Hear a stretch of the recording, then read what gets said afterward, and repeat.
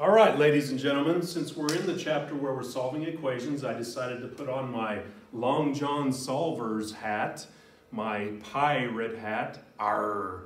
But anyway, again, my agent got me an endorsement contract with Long John Solvers, so thank you very much for the product placement. And now I just, augmented my income just a little bit. But anyway, we're in the radical equation section now. This will correspond to assignment number 14. Here's a little bit of music trivia for you. I don't know if you can hear this well.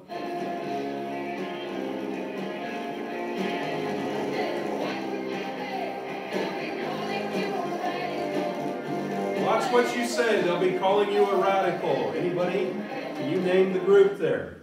I'm listening. Yeah, that's right. It's Supertramp. That's right. You must have been raised well. So anyway, kudos to your parents for teaching you that classic rock music, I guess you could call it. But anyway, here's example number 1 up here on the board. And again, I think it's a pretty easy identification that this would be a radical equation because it's got a radical, all right? So, like most things, I went ahead and made my family recipe for solving radical equations. This was brought over on the boat from Sweden, and I translated it into English for you.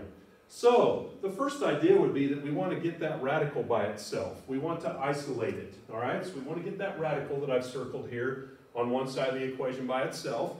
So let's see, what would we need to do to get that by itself?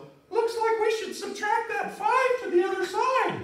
That's right, Mr. Sodium Chloride is very proud of you. Thank you. So if we subtract that 5 to the other side, that'll get the radical by itself. So the idea would be that we want to hunt down that radical and get it by itself, all right? So, as I just said, we need to hunt down that radical.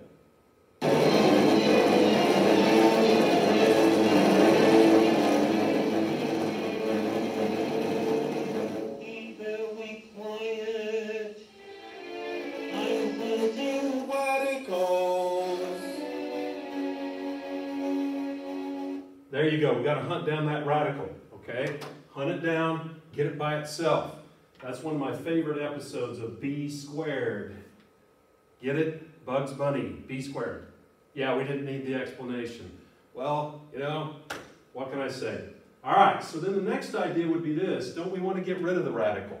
The math word would be to eliminate that radical, all right? And so how do you get rid of a third root? That's the question, basically. Well, let's see. What's the opposite of a radical? A power, that's right. So should we square both sides? No, squared wouldn't get rid of a third power. But the point would be, whatever that radical is, we need to use a power to get rid of that radical. So we're going to kill that radical, and that would be the next thing that we're going to do here. We want to get rid of the radical. Radical, kill the radical, kill the radical.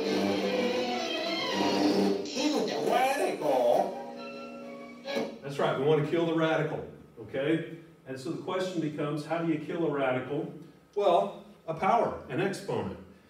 If that's a third root, wouldn't a third power kill that radical? So we'll raise both sides to the third power. By the way, another name for that is cube. So basically, we're cubing both sides. I don't smoke, but if I did, I guess it would be a cuban. Ha ha ha, ba-dum-bum, shh. Yes, thank you, I can hear the laughter. But anyway, if we cube both sides, if we use an exponent, that will effectively kill the radical because the third root and the third power are inverse operations. So what occurs over here is this side becomes what's under the radical. That killed the radical. And then -3 times -3 times -3 is -27. So again, if a friend ever asked you, if you said to a friend, I want to kill a radical, I hope your answer would be, I'm going to kill that radical with an exponent. I'm going to kill a radical. How do you intend to do it? I'm going to kill the radical. A mighty hunt that will be quite a task. How will you do it? Might I inquire to ask? I will do it with my spirit and magic. Exponent. Your spirit magic. Exponent. Spirit magic. Exponent. Magic. Exponent. Magic. Exponent. Magic. exponent. That's how you kill a radical, with a magic exponent. All right, so that third root got killed with the third power. Magic exponent. And the idea would be that once that radical's dead, once we've killed it, we ought to be able to just solve what's left standing, because that should be the type of equation that we've seen in the past. That remaining equation is either going to be linear, quadratic, higher degree, assignment 8, assignment 11, assignment 12. It's going to be one of those. All right, so this should be the point in time where we flash back. Doodly-doo, doodly-doo, doodly-doo. All right, and in this case, that's easy because the x is to the first power, and that's called a linear. So I'll take you back to that, and I hope you're all saying, oh, this is so February. Linear, come on. All you do is simplify things. You clear fractions, you distribute, you combine like terms. You can't subtract these, for example. I don't see any simplifying going on. Then you hopefully look at this and say, you know what? That 4x is a variable term, and the 3 is a constant, and we got to get those on opposite sides of the equation. We got to keep them separated. I'm a variable. You're a constant. We need to be apart. When it comes to variables and constants, You gotta keep them separated. you got to keep them separated. So you add the 3 over to the other side. This should be the easy stuff, all right?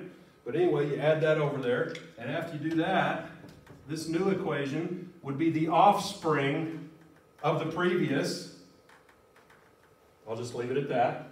And then you look at it and you say, that's 4 times x. I want x by itself.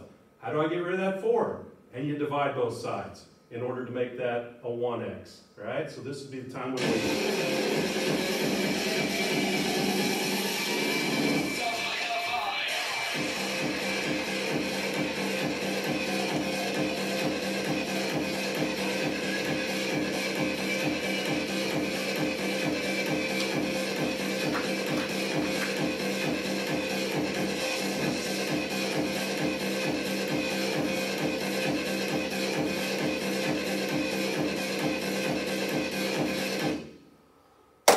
Wasn't that a radical time? All right, I appreciate it. That's example number 1.